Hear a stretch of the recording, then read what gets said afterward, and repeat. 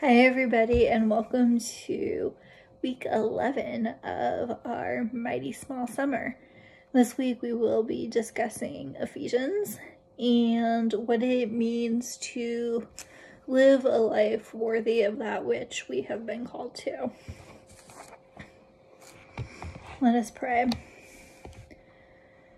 O God, give us grace to set a good example to all among whom we live, to be just and true in all our dealings, to be strict and conscientious in the discharge of every day, pure and temperate in all enjoyment, gracious and generous and courteous toward all, so that the mind of Jesus Christ may be formed in us, and all may know that we are his disciples, in whose name we pray.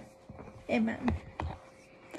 So it is a stormy, rainy day here at the lake. It started thundering around 6:30 and the powers flicked a few times. So before anything else happens, before the power goes out, let's dive into Ephesians. Two things to note that are not discussed in this reflection, but that I think you should know. The first is that Ephesians was not written by Paul.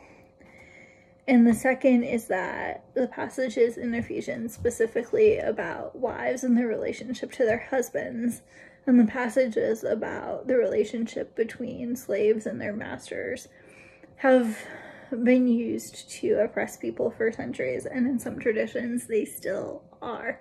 So think about that as you read.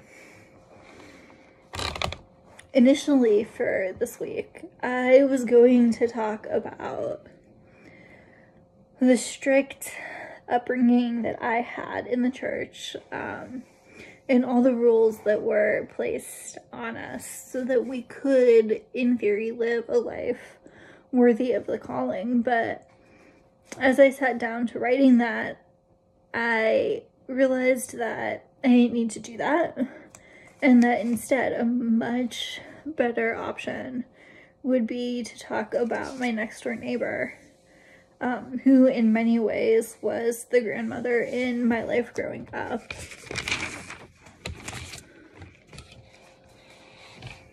She never locked their front door. She always said that if someone needed to steal from their house, they were very desperate and that they needed whatever they took.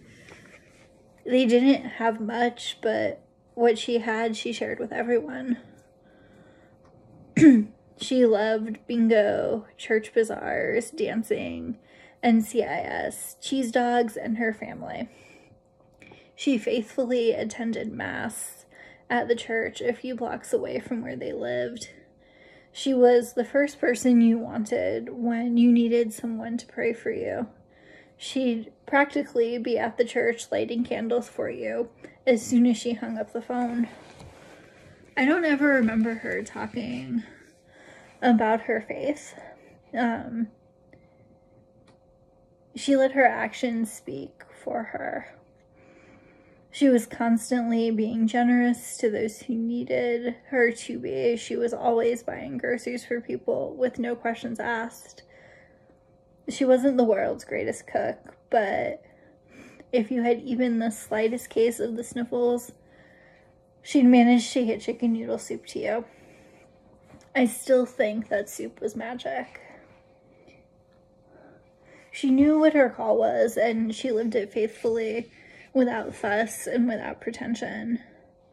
And I think if there were more people in the world like her, the world would be a far better place. Grandma loved everyone, welcomed everyone, took the little money she had and spent it on others, lived faithfully, and lived authentically. I think that living authentically is the best, honest way to lead a life worthy of the calling to which we have been called, to live our life so fully and wonderfully, that if we ever have to give an account of our actions, we can do so without guilt and without shame. Beloved children, let us live in love, living lives worthy of our calling, loving as Christ loves us. Amen.